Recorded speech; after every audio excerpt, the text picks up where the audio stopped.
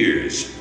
After starting in 1969 as senior secretary and then office manager, she was promoted to the administrative staff in 1995. During her distinguished 42-year career, Bickley has been involved with every aspect of the Virginia High School League's programs.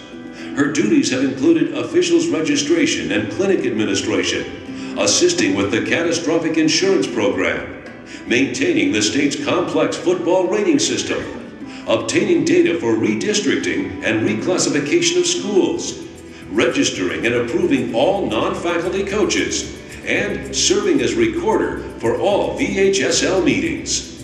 In addition, she also coordinates the calendar of events for 46 districts, 12 regions, and state competitions in 27 sports and 5 academic activities.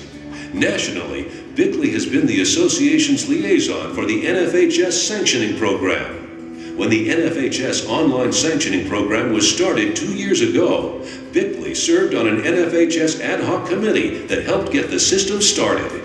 The voice and face of the Virginia High School League for parts of 6 decades, Bickley received the Virginia Interscholastic Athletic Administrators Association 2010 Award of Excellence and has been nominated by the AD Association as a candidate for the 2011 class of the Virginia High School Hall of Fame. From Virginia in Section 2, please give a warm welcome to Lora Bickley.